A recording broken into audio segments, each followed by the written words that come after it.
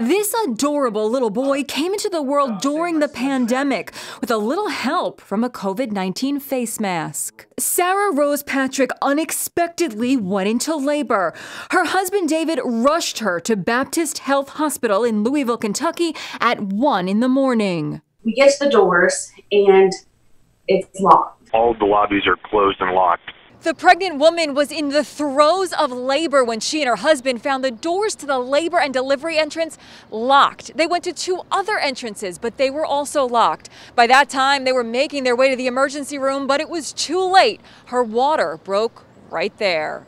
She nearly collapses. I help her gently lay her down. She's now in the fetal position, essentially, and I call 911. She's literally on the floor in the parking lot. She can't get up. When I finally got on the street and I was laying on the street, I had this moment of like surrender, like, no, it's not supposed to be like this. You can hear Sarah screaming on the 911 call.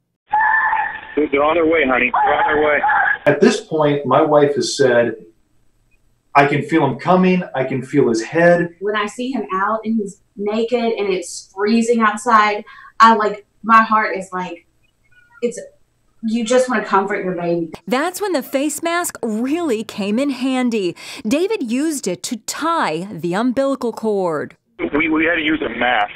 My wife's wearing hers and hands it to me to roll up. And I did a horrible job, but I basically folded it a couple of times and then trying to do this, and pulling it pretty tightly over that umbilical cord. Little Navi is doing just fine now, and what a story he'll have to tell of how he came into this world. Yeah.